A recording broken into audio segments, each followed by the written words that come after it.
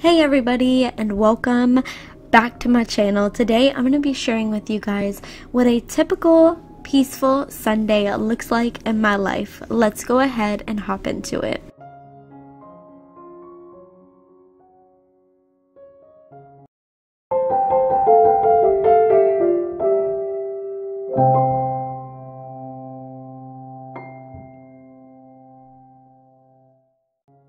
So this morning started off at Starbucks. I usually like to get breakfast from there and coffee before church, and this morning me and Corey both got a caramel macchiato with some croissants. Then we headed off to the park to enjoy our breakfast, and we love taking strolls here either before or after church just to talk and catch up and enjoy each other's company. It's really nice and relaxing. We love the view, and then we head off to church after we enjoy our breakfast.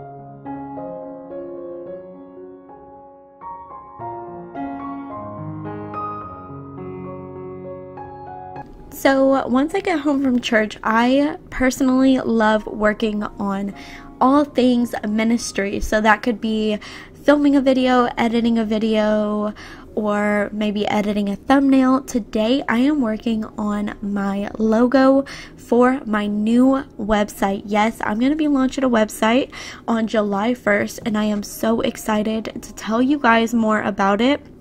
But basically it's going to be all about you, how we can grow in God's word.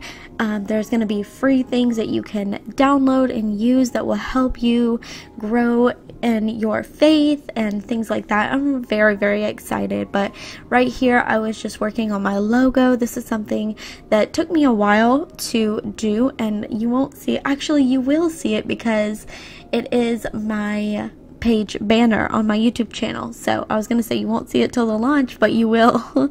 So I'm really excited, you guys. I am so excited to be able to help you guys out and give you guys more resources on how to grow your faith and how to grow closer to God through His word. So be looking out for more about that soon. By the way, just in case you guys were curious, I wanted to share what my pastor was talking about in church today. So we were reading from 2 Thessalonians, and we were learning a lot about getting prepared for the day that Jesus comes back. You know, a lot of us Christians don't talk about the return of Jesus enough, and don't talk about how we need to prepare ourselves and each other for that day. And even if we never see that day in our lifetime, we need to be prepared for our final day on earth. We need to remember that the gospel is true, that when Jesus sent His only Son to die on the cross for me and you, that He had planned for Jesus to return to take His children with Him. See, friends, I think it is so important now more than ever to spread the love of Christ, to spread the gospel, to make sure that there is as many people out there as possible that are saved.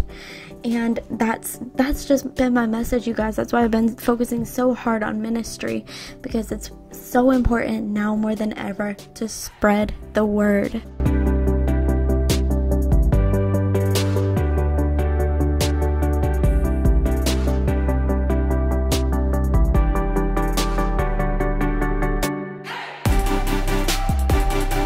So once I get done working on my ministry stuff, usually throughout this time I'm listening to music. I have some praise and worship on, and what I try to do is write out a list of goals for the week, things that I want to make sure to do. I feel like it just sets my week off on the right foot, knowing exactly what I have planned, what my goals are, and I can look back and see what is done, see what is achieved, and it just kind of sets me off on the right foot. So usually that's what I like to try to do.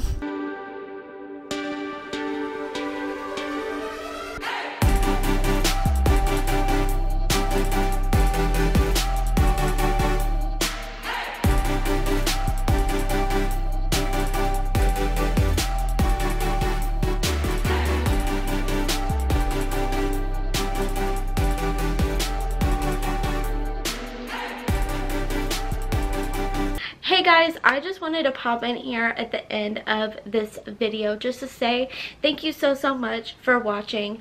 You guys, I know I talk a lot about God, and you know, I'm a Christian. That's mostly what all of my content is about. I wanted to give you guys the opportunity at the end of this video to give your life to Christ. I know that for me, he's done some wonderful things in my life. He's gotten me through some very hard times, and he's always been with me. He's always here, and he's always given me so much peace and joy, and that's why I continue to spread his message.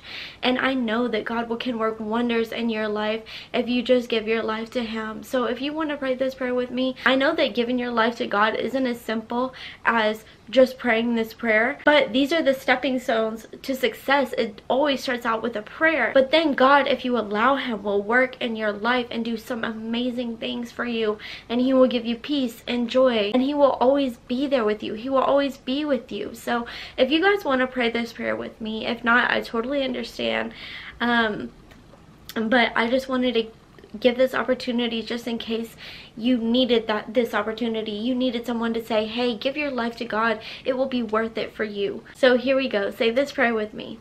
Heavenly Father, I'm praying for whoever is watching across the screen.